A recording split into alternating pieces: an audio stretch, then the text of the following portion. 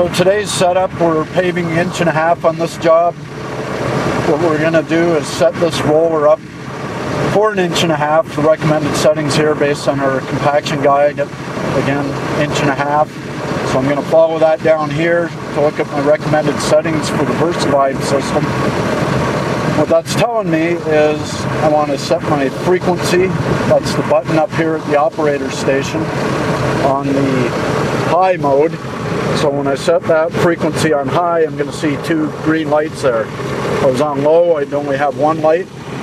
So again, for 1.5 inches, we're going to set that on high. When we go back to our chart here, again, 1.5 inches, I've got that set on high.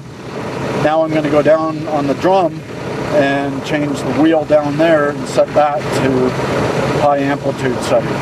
So what that's doing is setting it up again for 1.5 inches lift.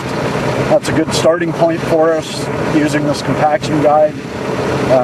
Field conditions always change. We may end up changing that later on, but again, this is a great starting point to set up the VersaVibe system for 1.5 inches lift. So now to continue setup with our 1.5 inches lift on this job, we set the frequency up top on the machine already at the high frequency setting, 2 green lights there. Now we're going to go down on the rear drum and set the wheel on high. So there's a high and a low setting there. You'll see a red tab inside the drum here when I go in to set that. And when we do this, make sure that you always set both the front and the rear drum to the same setting. So again, in this case, we're going to set it on the high setting. If you look in there, you can actually see that that disc is already on the high setting. But again, just note the red tab there is lined up with high, meaning it's on that high setting. And again, if I had to change that, I just reach in, pull that disc, rotate it to the low setting. You hear it lock in place there. Now it's locked in the low setting.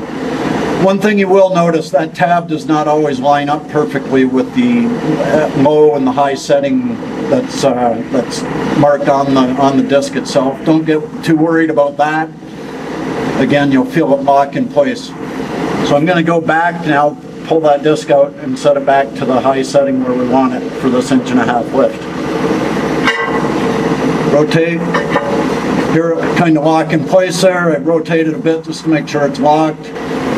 Now you can see it's lined up on high, and we're all set. Front and rear drum both on high. We're ready to go.